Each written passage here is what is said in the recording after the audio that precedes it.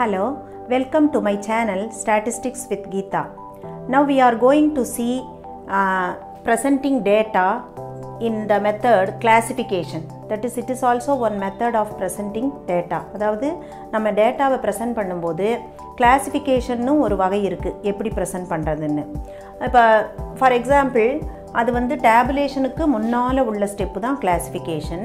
அது வந்து எப்படின்னா arranging data into groups R classes according to their common characteristics.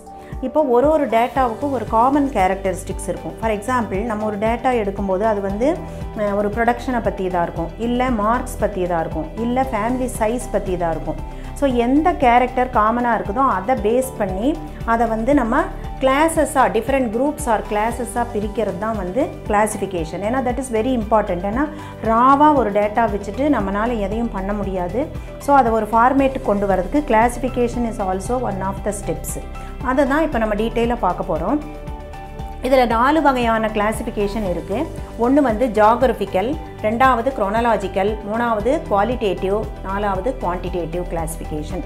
So இதில் வந்து இந்த ஜாகிரபிக்கல்ங்கிறது area wise classification. For example அந்த geographical area under which our data is followed. அதாவது எங்கே நம்ம டேட்டா எடுக்கிறோமோ அந்த ஏரியா வைஸ் டேட்டா, அதை தான் வந்து ஜாகிரபிக்கல் கிளாஸிஃபிகேஷன் சொல்லுவோம். ஃபார் எக்ஸாம்பிள் இங்கே வந்து ஸ்டேட் வைஸாக நம்பர் ஆஃப் கம்பெனிஸ் என்ன இருக்குது அப்படின்னு சொல்லி ஒரு எக்ஸாம்பிள் கொடுத்துருக்கோம். ஆந்திரா, தமிழ்நாடு, கேரளா, வெஸ்ட் பெங்கால் கொடுத்துருக்கோம். நம்பர் ஆஃப் கம்பெனிஸ் நான் சும்மா இப்போ பிளாங்க் டேபிள் தான் இங்கே போட்டு காட்டியிருக்கேன். ஸோ இதில் நீங்கள் டேட்டாவை ஃபில் பண்ணிக்கலாம். ஃபார் எக்ஸாம்பிள் உங்கள் சர்வே வந்து ஒரு number of companies in different ஸ்டேட்ஸ்னு போட்டிங்கன்னா அப்போது அதை வந்து இந்த மாதிரி ஸ்டேட் வைஸாக அதை நீங்கள் பண்ணி டேபிள் பண்ணி காட்டலாம், கிளாஸிஃபை பண்ணி காட்டலாம். ரெண்டாவது வந்து குரோனலாஜிக்கல். அது வந்து பேஸ்ட் ஆன் டைம் பீரியட், எந்த பீரியட்லேருந்து எந்த பீரியட் வரைக்கும் என்ன டேட்டா என்ன டீட்டெயில்ஸ் அப்படிங்கிறத காட்டக்கூடிய கிளாஸிஃபிகேஷன். ஃபார் எக்ஸாம்பிள் இங்கே நான் கொடுத்துருக்கேன் year wise data number of companies. அப்போது ஒரு பர்டிகுலர் ஏரியாவை எடுத்து அதுக்குள்ளே இயர் வைஸ் டேட்டா நம்ம கொடுக்குறோம். ஃபார் எக்ஸாம்பிள் தமிழ்நாட்டை கூட சொல்லிக்கலாம். தமிழ்நாட்டில் இயர் வைஸாக எத்தனை நம்பர் ஆஃப் கம்பெனிஸ் இருக்குது அப்படிங்கிறது நீங்கள் டேட்டா உங்கள் சர்வேக்காக எடுக்கிற மாதிரி இங்கே பிளாங்க் டேபிள் போட்டிருக்கேன். அடுத்தது qualitative classification. குவாலிட்டேட்டிவ்னாலே it is based on attributes R characteristics, பண்புகளின் அடிப்படையிலானது.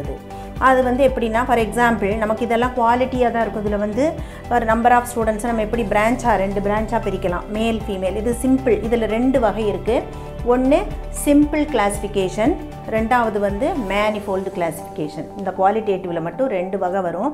ஒன்று சிம்பிள், இன்னொன்று மேனிஃபோல்டு. சிம்பிள்னா ஒரே ஒரு கேரக்டரை மட்டும்தான் நம்ம எடுத்துக்கிறோம். இங்கே செக்ஸுங்கிற ஒரு கேரக்டராக நம்பர் ஆஃப் ஸ்டூடெண்ட்ஸை செக்ஸ் வைஸாக நம்ம காட்டுறோம்.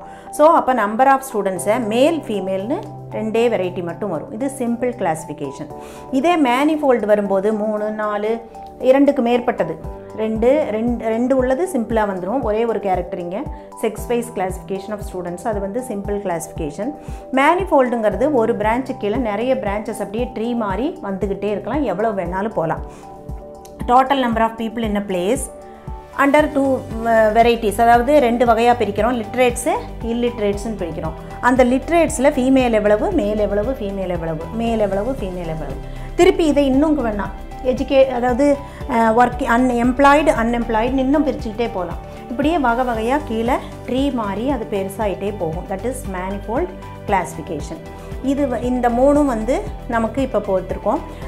அடுத்தது குவான்டிடேட்டிவ் என்ன அப்படின்னாக்கா பேஸ்ட் ஆன் நம்பர்ஸ், அதாவது மேக்னிடியூட் ஆர் சைஸ். அது வந்து in terms of class intervals இருக்கும். லைக் உங்கள் கண்டினியூஸ் கிளாஸ் இன்டர்வல்ஸ் மாதிரி அது இருக்கும்.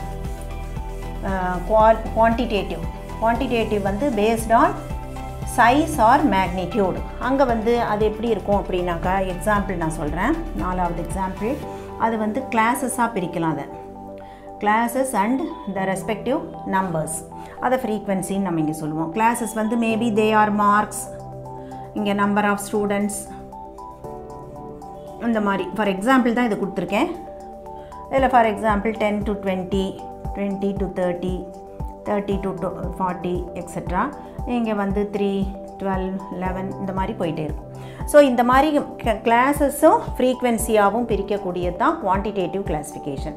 இது வந்து வெறும் மார்க்ஸ் நம்பர் ஆஃப் ஸ்டூடெண்ட்ஸ் தான் இருக்கணும்னு அவசியம் இல்லை.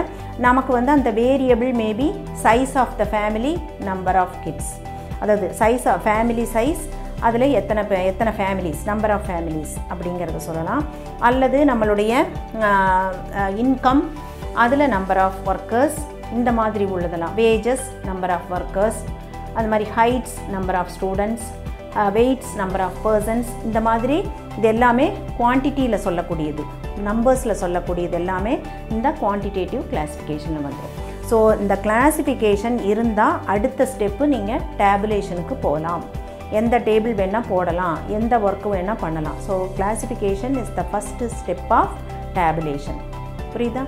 ஸோ இந்த வகையில் கிளாஸிஃபிகேஷனை நம்ம இப்போ பார்த்துருக்கோம். It is a simple concept to simplify the mass data and present. Thank you.